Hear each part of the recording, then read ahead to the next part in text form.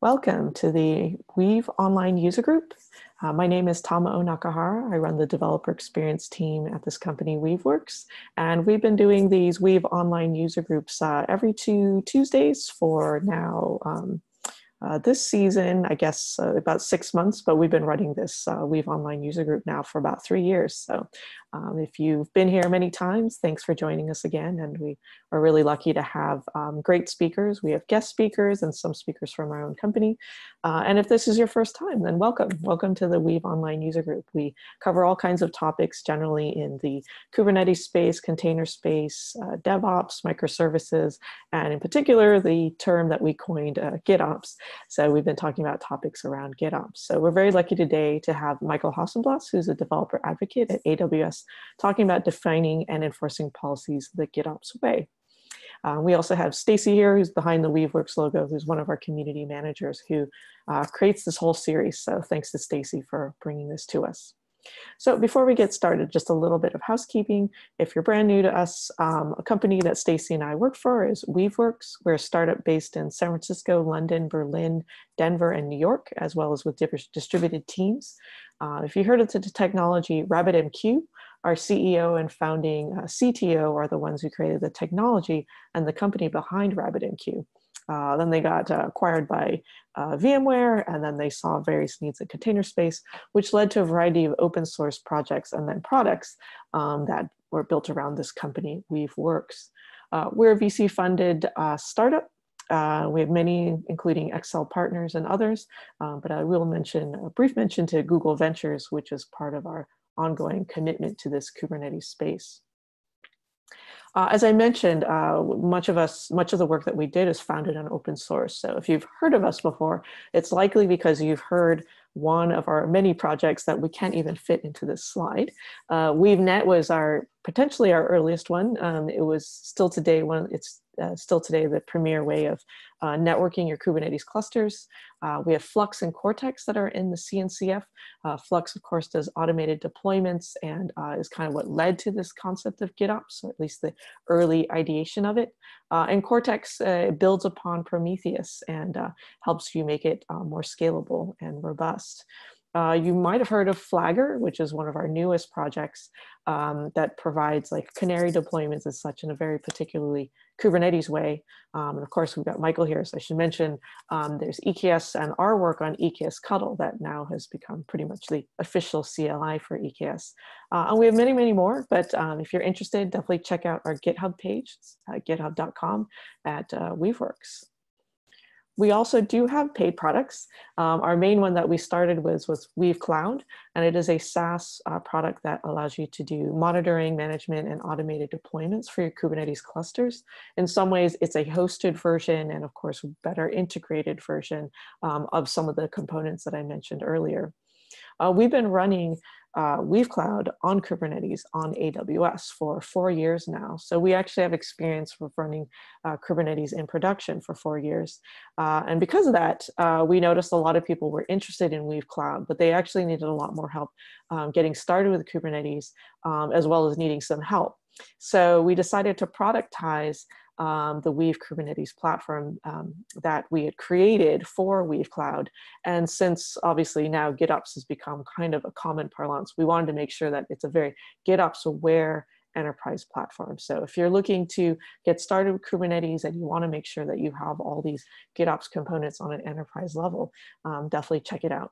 And we do add some consulting and training and support for people who kind of need to get started or want to get their current Kubernetes experience to a much more GitOps aware level. So we offer those things. If you've heard of us, if you hadn't heard of us before, this is our website, weave.works, check it out. And you'll have a follow-up email and you can certainly follow up and ask any other questions that you have. So thanks for listening. We'll do a little bit of housekeeping. We use a platform called Zoom, which I think is fairly pervasive at this point. Again, like I mentioned, we have Michael Hausenblas, who's our speaker, and these sessions usually run between 30 to 45 minutes. In general, with Q&A and such, they go to about 45. If there are tons of questions, we do go over, but we have an absolute hard stop at 60 minutes. But these usually hover around 45. And if you have questions, please make sure to use the chat box and make sure that you chat to all panelists and attendees so that everybody can see the questions, and some people answer questions for other people. If you can't find the chat button, sometimes hitting escape will get you out of full screen mode and you can see more of the Zoom capabilities. So with that housekeeping, I will hand it over to Michael. All right, now thank you so much for having me. It's a pleasure. And I'm gonna grab your let me know if I need to stop sharing. I think that's fine. Perfect. I think that's fine. Looks great. Can all see me? Yes. Or at least my screen there. All right, so I'm gonna talk about defining and enforcing policies the GitOps way. And really, this is all about OPA, the Open Policy Agent, and how to use it along the supply chain in GitOps. I do work at AWS in the container service team and looking after a number of different services we have there. Before that, I was Red Hat, Mesosphere, and MapR in research, and I'm hanging out many different places, many Slack communities, as one does. On Twitter, DMs are open, or if you prefer good old email, feel free. Is that already a question there, or? No, it's just being friendly. Okay. If you want to read books, I also write books. Have a look at that if you're interested in either programming Kubernetes using Go or Kubernetes security. And I'm working on a new book around hacking Kubernetes as well. And with that, we get into OPA. So it's two parts. First part is giving you an idea what OPA is all about. And then in the second part, how to actually apply it in a GitOps fashion. So OPA, the Open Policy Agent, is a general purpose policy engine. It's a CNCF incubating project and has many, many integrations from Kubernetes, where it's pretty well known, to WASM, WebAssembly. Now, if you're like me and you hear the first time a general purpose policy engine, you probably wonder what the heck is that, right? That sounds awfully abstract and really, yeah, no one really knows what that is about. So let's have a look at concrete, the way how it works, and concrete examples. And if any one of you stays here tonight, if there's a question already, let me know if someone has a question on chat. I can't really see that here. Yeah, I'll be hollering in. Oh, thanks. So essentially, the way how it works is you supply OPA with some policy, some rules in a format called Rego, and some data, which has to be JSON. Pretty much everything nowadays can be represented in JSON. It takes both the policy in Rego and the JSON and applies that, coming up with some other JSON value. This JSON value could simply be something like true or false, or it can be something more complex. The main point is that whatever kind of policy you have, you externalize it. You don't do it in your service, you don't hard code it, you explicitly, declaratively have it in your Rego policy here. Now, let's have a look at the concrete example. Rego is a general purpose language, but it's not an imperative one. It's not like, Go or Java or whatever, where you tell exactly what's going on one step after the other. Think more like if you're using CSS or XSLT, if you're old enough or whatever, this kind of pattern matching, right? So you describe something and leave it up to the engine to match the patterns. So let's have a look. You can go afterwards and have a look at that yourself here. They have a wonderful playground there. So all of these examples are available online. This is small enough that you can actually directly see it. And if you have a guess, what would you think would be the output here, right? So we have down here the data, very simple object that has only one key in here, people with a number of an array of values in here, string values, names. And here we have a rule that is count people, returns this total, and it counts the input. What would your guess be? When we execute that, what would you expect to see there? Any guesses before we click on the resolve button? I was told that I think we need to increase that a bit. So that's Rego, that's the actual rule here, and with have a that, 6 that's a comment. from Kingdon. 6, exactly. That's what you would expect, right? Total is 6, right?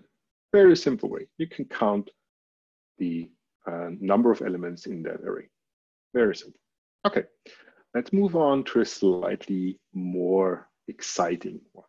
So this could actually already be a real-world example from an environment like trying to apply OPA in a GitOps setup. So you have a number of people here. They have a status field here that is called review that could either be available or not available, and they have an org, right? An organization, a company they're working with, right? We have Cheaton there, and Daniel, and Jesse, and Martina, and Michael. The question here is, who is available for review, right? So someone who's available for review, that review field has to be exactly available, right? And for the org, the policy that I'm stating here, it has to be either Weaveworks or AWS, right? So I want to have either that or that in here. And that's just one way to express it. So looking through that, what would you think would be the outcome here? So this is the way how we return that. Oops. I made a little mistake here. Where did I make the mistake? 135. Did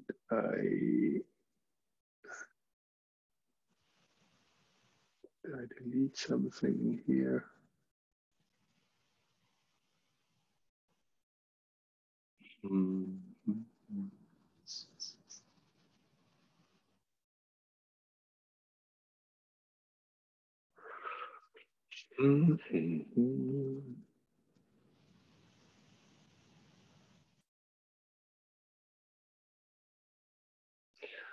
Oh, that looks good. Data. Okay, so apparently I have to set the data to empty. The advantage of that playground is that you can prepare stuff. The disadvantage is that apparently everything is exactly set to the way when I published it. So if you see that error, there is another part in there. You can embed data that has to be 0 for that playground or empty in that case. So in that case, the rule available reviewer gives me 3 reviewers that are available, right? Cool. And one more example. In this case, again, could already be useful for GitOps. We want to have approvals, and that also shows off a little bit of the powerful built-in functions that Rego has. In this case, network related, so how to manipulate IP ranges or IP addresses and time, these two that I'm using here. So I have these approvals here that have been issued from a certain IP and at a certain time. And what I'm asking, if we go top down, is overall, I want to have more than 2, or at least 2 approvals overall. And the way the approvals are structured is that they need to be both in a valid time window and from a valid network IP. So down here, you see functions. That's really essentially very, very much self-describing. I'm getting the time. It's all kind of like motivated by Go. And I'm requesting the timestamp I have here, converting that into Unix epoch is before the current time. I could also say within the last day or whatever, and this would look a bit more complicated. And the network IP is essentially just say here from an allowed CIDR range, if that IP comes from that allowed CIDR range. Of course, that's a private one that doesn't make sense, but for demonstration purposes, that's fine. So in this case, I get both allowed true. By default, it's false. Whenever it can match something, then the result is true. So I get allowed true here, and approvals, that's probably more for debugging. The ones that match here, this one here, and the last one down here. The others are either from IP ranges that are not in the allowed one, or they are the future or not relevant here. So this, just to give you an idea that once you know what your policy should be, it's pretty straightforward to express that top down. So you should be able to more or less express it in the way you would with normal language. So I require an approval to be in a valid time in a valid network, and then break it down and implement it. And think about how things are matched. They are all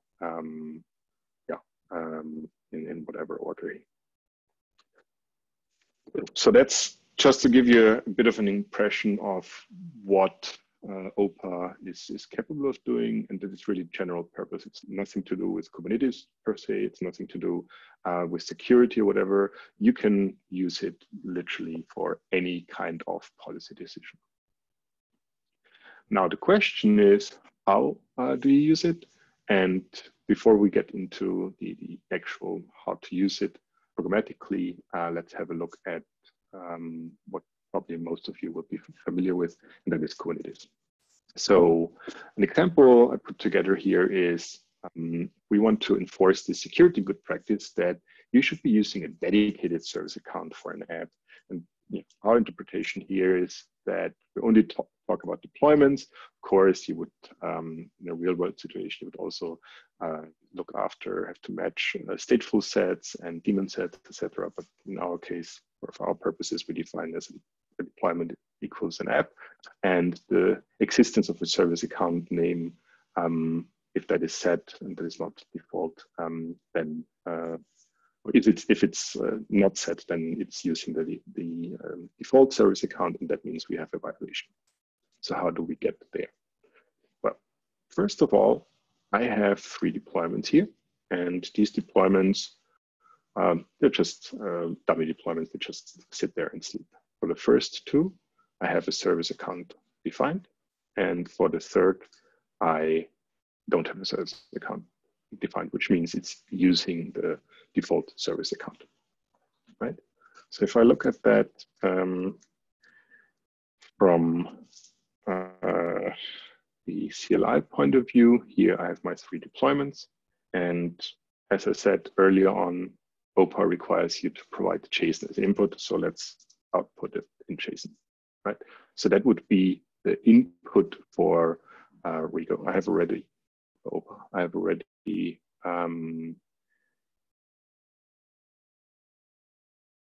got the input here. I'm going to take that as a whole and open up a new playground and put it into the input here. So this is the output of the kubectl get deploy. And now I will use that Rego. And that is essentially what we just had here as the kind of business level description of use a dedicated service account, right? So what we require is that there is not something in the template spec that is the field service account name, and then we pull out the name of that deployment, right? So at the end of the day, we would expect to have service account name is unsafe.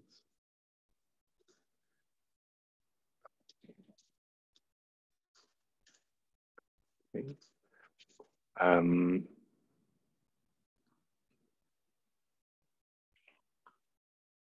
is that so?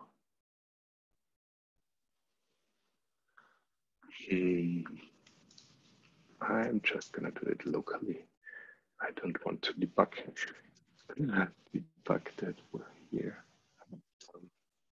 Right. So it's only the deployment tool that would violate this using this default service account. Here you see already one of the example integrations I'm going to talk about in a moment. So this is a VS Code plugin, usually more or less the same capability as the playground. I don't know what happened in the playground now, but I don't have the time to debug it now. Okay, so this example should show you a little bit that you can get JSON from pretty much anywhere. Kubernetes API obviously being one good place, but pretty much anything that gives you JSON is good as an input for OPA there. Now talking about how you're actually going to use it, and there you have essentially two options. Docs give you more about that. On the one hand, you can use the built-in HTTP API, so you're running OPA as a service somewhere. Could be a sidecar or whatever. One of the examples there, kube management, is such an example that's using the API. Or if you, so that works for any kind of programming language, or if you're using Go, then you can use it as a package. So there's a nice package in there, Go mod it, and you can directly use it. I have put together a little example that's essentially a side range checker that you can have a look at how you can directly use it. Most of the more distributed system production settings use this HTTP API. You're then pretty much flexible in terms of how you scale it, how you manage this OPA service if you have a centralized one, or as a sidecar. But these are the two options for any kind of programming language. Usually HTTP API or REST API, and for Go, you have the additional option to use it directly as a package. All right, now let's switch gears now that we know all about OPA and talk about the supply chain in or with GitOps. Obviously, we need the code repo. We have some kind of CI pipeline going on that as an artifact spits out the container image, puts it in the registry, and we have the config repo. As I said, conceptually, you could have a branch. I assume that you know the basics of GitOps, that I don't have to explain too much here. And in the config repo, you would have things like, for example, Helm in there, or YAML, whatever that describes your setup, your deployments, your PVs, your whatever. And across the entire supply chain, you can make use of that policy and OPA. And let's have a look at concrete examples. So for example, what we've already seen earlier on in VS Code, it could be part of the environment where you're editing, where you can do quick test runs and see how a certain policy works. Could be part of the repository or extended repository, for example, a bot or an action. Could be part of the pipeline, of the CI pipeline. We submit something and get some notification, see how the overall testing has been going. Or it could be part of the runtime environment, so Kubernetes, for example. As I said, this editor plugin, pretty handy, has a few limitations, but I'm using it for development pretty often. It's directly part of the Open Policy Agent level. In a repo, in a Git repo, GitHub, GitLab, or whatever, in a CI environment, you can use two examples here. The one is from Instrumenta, the conftest action. Conftest being a program that allows you to use Rego programmatically against any kind of many supported different versions. And in this case, folks there put together a very nice GitHub action that you can use. The other one, I believe there was recently a blog post on Weaveworks site about this deprecation, essentially capturing the deprecations of the Kubernetes API. So no matter if you're looking at rules themselves, or something that allows you to use it in the context of either part of a pull request, you could, for example, say, before even a human looks at something, you have a bot there listening at for example, commit and applying certain rules there automatically. And if you have any kind of violation, if you're using an outdated field, or if you violate against any of the standards that your team might have set, the bot will mark that, and you have to fix that before a human actually looks at that at all. And last but not least, in the runtime environment, and there I would argue that most prominently it's Gatekeeper nowadays. Again, it's on top level, Open Policy Agent, GitHub organization. And the idea there is to provide a Kubernetes native way to do policy auditing and policy enforcement. So the insight there, I have a really great deep dive CNCF webinar at the end in the resources, so you don't really need to remember a lot here. The basic idea of Gatekeeper is essentially this one. So rather than everyone who is developing, deploying, whatever in that Kubernetes cluster, having to learn Rego and how to write and use these rules, you can kind of separate these concerns. You can use native Kubernetes resources, CRDs essentially, custom resources there. You have these so-called templates, and only maybe a handful, maybe only one person has to actually be able to write these templates, and actually with that has to be able to write and read Rego itself. And then everyone else would use a custom resource that is based on that, and essentially it just parameterizes that. It says in this case the required constraint here or violation is that every label, every namespace must have a certain label here.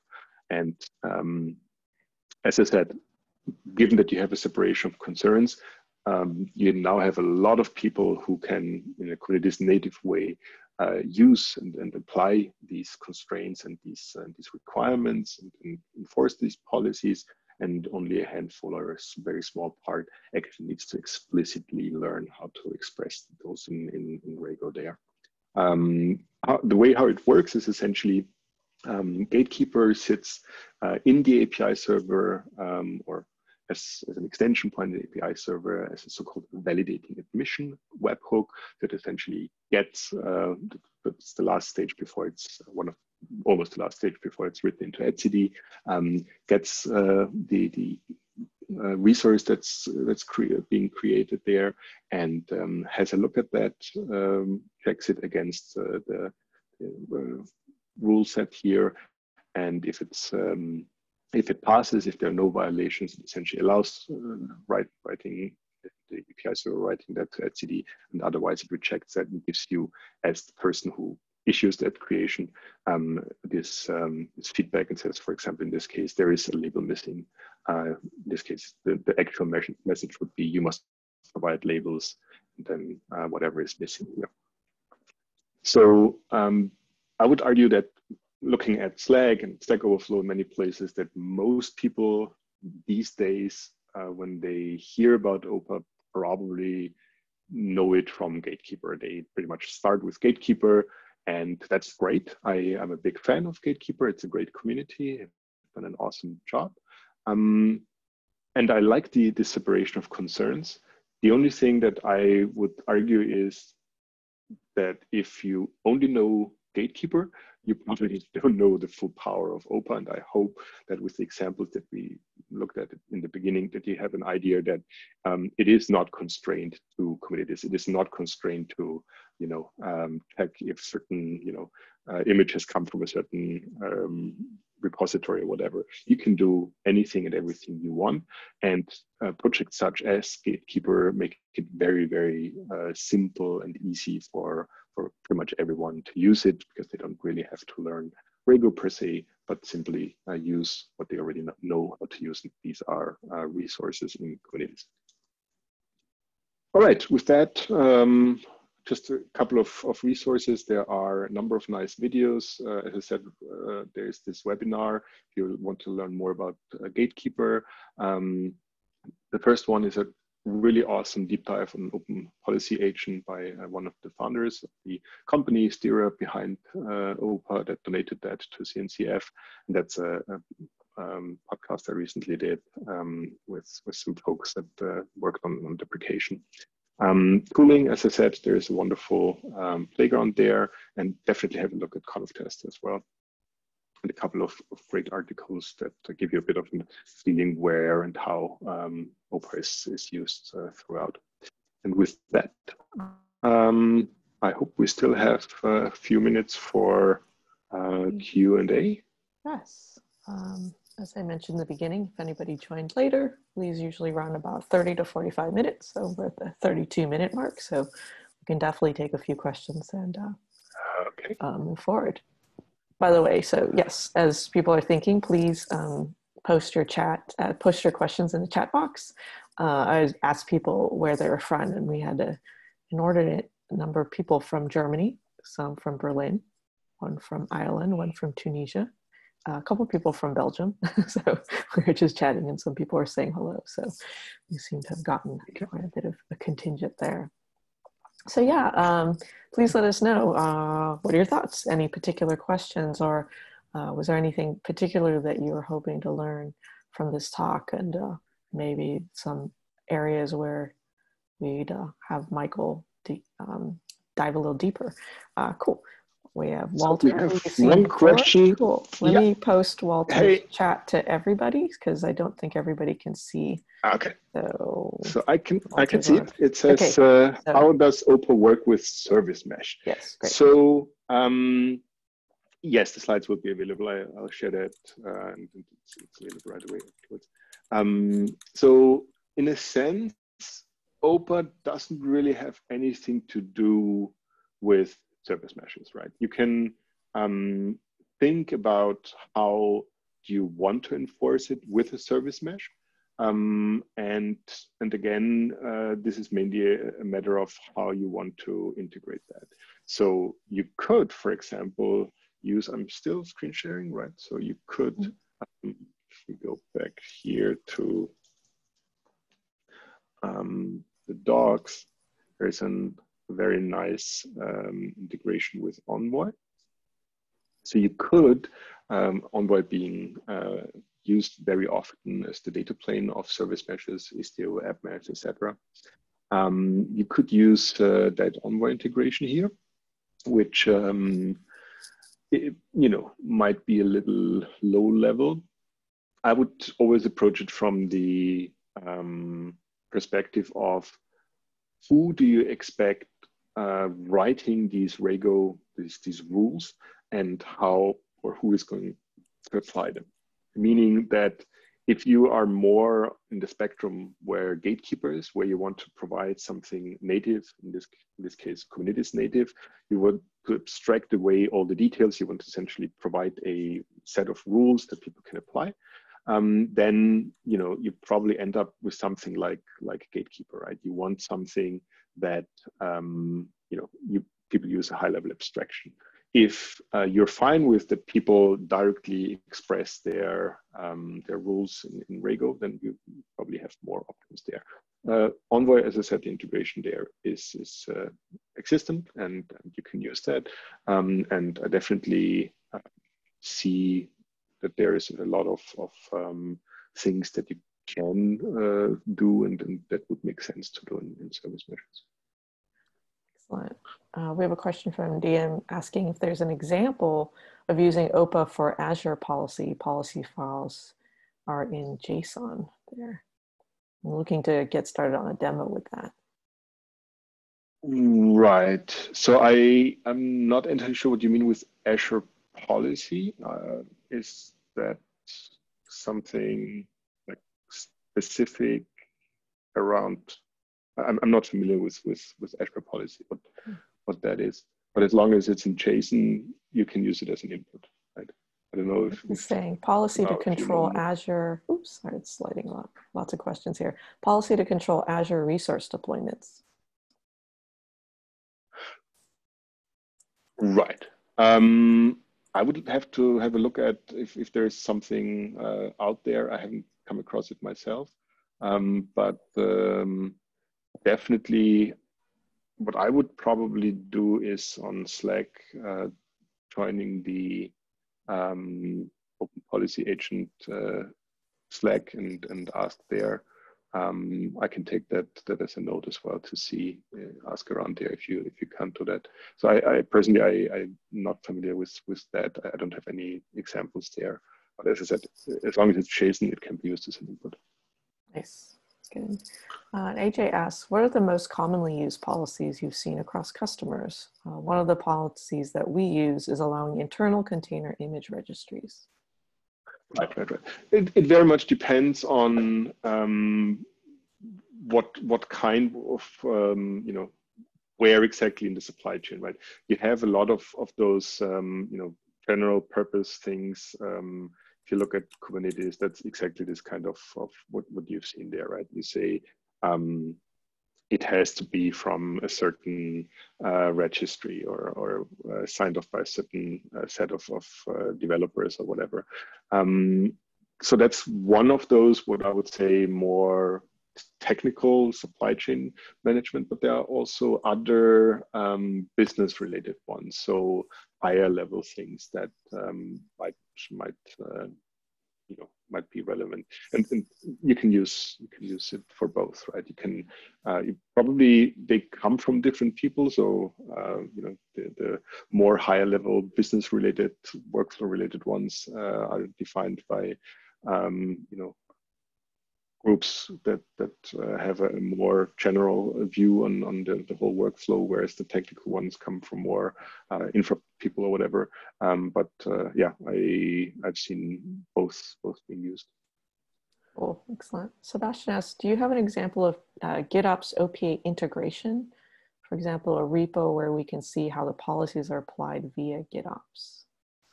So I think a really nice example I had there was from conf test. Yes, and yeah, Jan shares that as well. He says check the comp test examples. Yeah, it was probably a little quick earlier on. Let me get you. Where do we have the conf test example? There you go. So that being go here. In this case, it's specifically a GitHub action, and here it's essentially abstracted away. So here you just need to say, where is your policy, where is your Rego file, and you can use that GitHub action directly as any other GitHub action. So that would be one concrete way how to use it. Awesome. We have Nikolai who asks, what was the most unexpected or funniest yet reasonable application of OPA that you've seen yet? I've heard people, I think it was some lobsters or whatever, when I originally developed this one here just to play around with Rego. Where is it here? No, this one here. And that is the decider checker, right? And essentially what it does is you provide, you can do three things. You can either check if a certain IP is contained in a slider range, or if two slider ranges overlap, or you can use it generated. And this is probably something that people would not necessarily associate with OPA in the first place, but it is a valid use case, right? In this case, the actual rule that the Rego module is hard coded. You could also imagine loading that at runtime. But yeah, I heard some interesting comments on that, and it's valid, right? It works as it's maybe a little bit over the top and oversized, but it works. Cool. Andreas asks, what's your experience with error feedback in GitOps pipelines when policies are checked only in the runtime stage? How do you deal with partial applies due to policy validations? Yeah, so that's an interesting one, because I get that also sometimes when people say, hey, if you look at the supply chain here, and if you have everything covered in the early phases, right? So let's say either up until here or here, then what's the point? So that's kind of like the extension of why do you actually have to, check anything in the runtime, right? But yes, in theory, that's true, but in practice, you always have to deal with heterogeneous environments. So you might have a shared cluster where some teams are using GitOps and some others are not yet there. So you simply do not have all the state in Git as you would expect. So you maybe are forced to actually check what is running there. It could also be different versions or whatever, but the bottom line is, unfortunately, we have to deal with reality, and reality means that there are always cases where not all the state is as expected in Git for a variety of reasons, and so it is this combination. It's a bit like with security, this layered security model, defense in depth, where you have multiple layers in the same way here.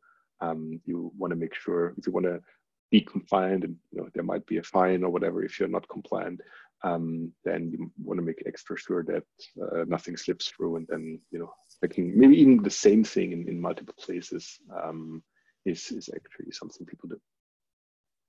Right, and Tabea asks, are OPA policies also applied to GET and list requests using Gate? So Tabea is using Gatekeeper with Kubernetes right now. So can you use OPA policies? So I'm not 100% certain because it's only validating the current moment. I'm not an Gatekeeper expert enough to 100% say yes or no, but as far as I remember, it was only a creation of a resource and not in the read path. Need to double check, probably on Slack. There is a dedicated, it's not called Gatekeeper, it's called Kubernetes Policy, but there is a dedicated channel on the OPA Slack. And it is actually pronounced OPA. So I was, for the longest time, I was kind of like unsure as well. And I hear a lot of people struggling, saying OPA or whatever it is, OPA. And the reason why I know that is because people who wrote it have done that. They actually said it on camera. And even if you go to Open Policy Agent, it actually says it directly in the beginning here, right? It literally says pronounced OPA. Right? So Rego, I used to say Rego, and actually it's pronounced Rego. So I know it's a bit strange, especially for me, someone who is mother tongue German. OPA has a funny connotation. It's called in German that's a grandfather, right? So it's the what? But it's OPA. I didn't know what you said. Grandfather. OPA. Oh, OPA is nice. grandfather. Yes. Nice. So we have someone here who's trying to get their team aware and on board with OPA. So what do you think is a good, easy, quick win or starting point to introduce the team that's using Kubernetes to get to OPA, especially if they're completely unaware of OPA? Right. So the thing is, on the one hand, the docs are so awesome that if you just go through the language here, and they have very consistent examples, and they are live, you can try them out together with the playground, where you have wonderful examples here for everything, right? So you can just go here and say like, okay, I'm interested in role-based access control, or what is going on with Envoy here, roles or whatever. The playground is so great that you could just play around with that. Get a good idea very quickly.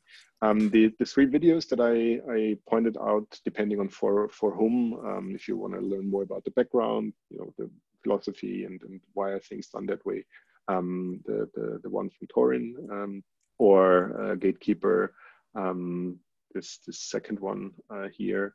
Let me find these two videos again. So for more technical people or people who actually really want to write Rego and learn about the background, this deep dive from Torin, or this webinar that really goes into all exactly how Gatekeeper works, etc. And it's very recent, I think 2 weeks old or whatever.